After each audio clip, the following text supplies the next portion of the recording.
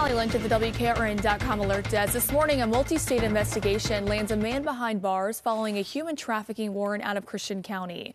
According to our partners at WKDZ Radio, 23-year-old Xavier Jones was arrested on January 22nd in Indiana. He's facing several charges in Christian County, including human trafficking of a victim under 12. Jones was taken to the Wells County, Indiana jail, awaiting extradition back to Kentucky. And remember, News 2 brings you breaking news around the clock. WKRN.com.